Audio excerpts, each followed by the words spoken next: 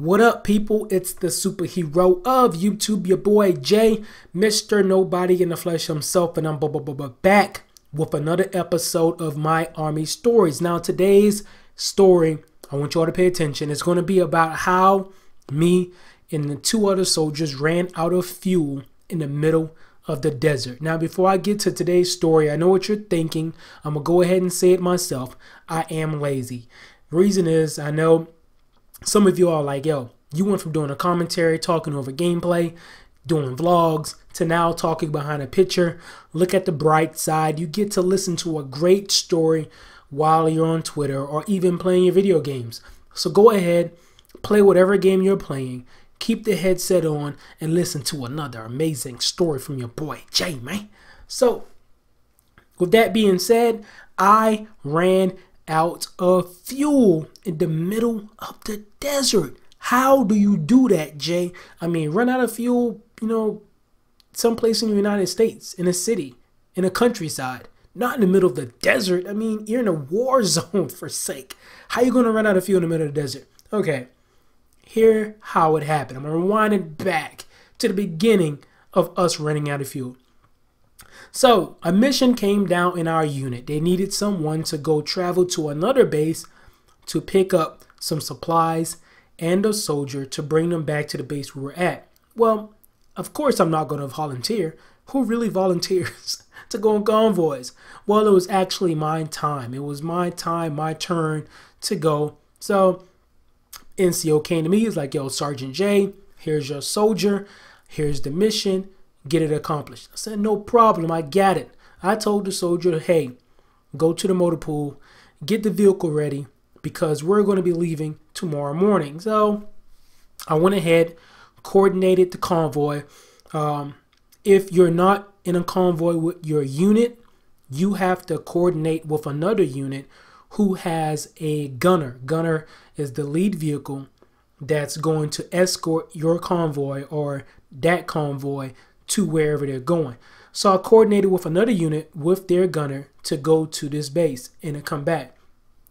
Their mission, the gunner's mission that day, was to escort fuelers. So this was going to be an all-day thing. We're going to leave in the morning, come back late that night. So the soldier got the vehicle ready, topped it off with fuel, the oil, tires, everything good. We got into the convoy.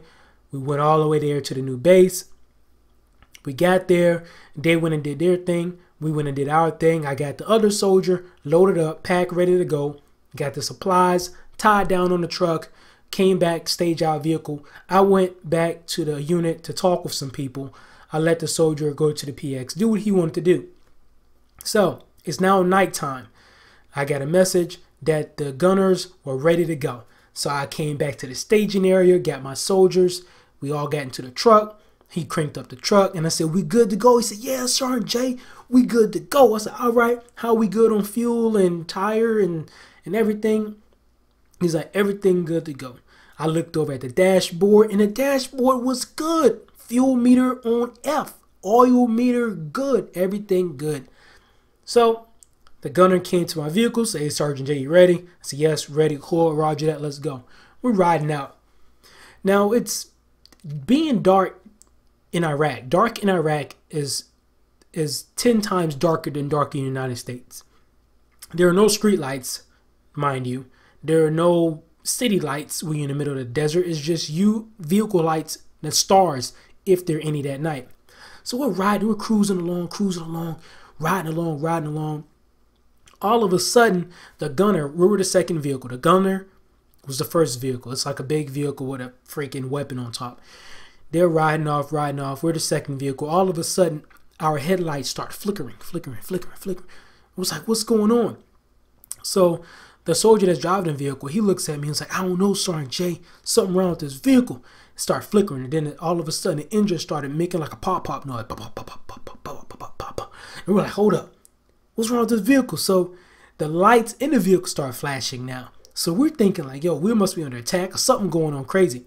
So he started bamming on the dashboard. The meter for the fuel went from F to E. F to E. We were bone dry dead out of fuel in the middle of the desert. Yo, it was like one of those situations where your heart start racing, you start short of breath type. Come on, how you run out of fuel in the middle of the desert? So we couldn't really pull over to the side of the road because you really don't want to run over no type of bomb or anything. So we kind of pulled over to the edge of the road and radio ahead to the gunner. They came back and was like, what happened? Me being embarrassed, I'm like, well, we ran out of fuel. He was like, what?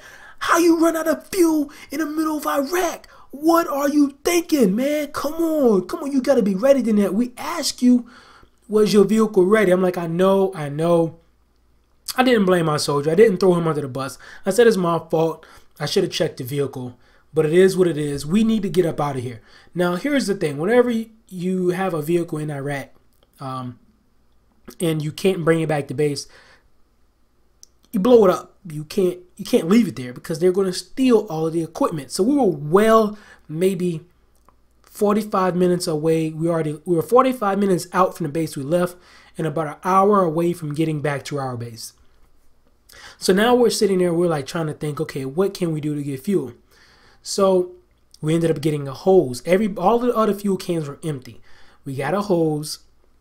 We went around to each different trucker's tanks and we sucked the fuel out to put inside of another can to fill up our vehicle. Now we got about a half a tank and we put it in there.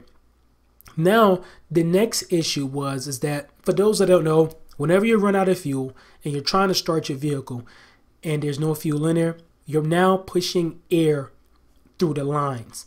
That's what happened with our truck.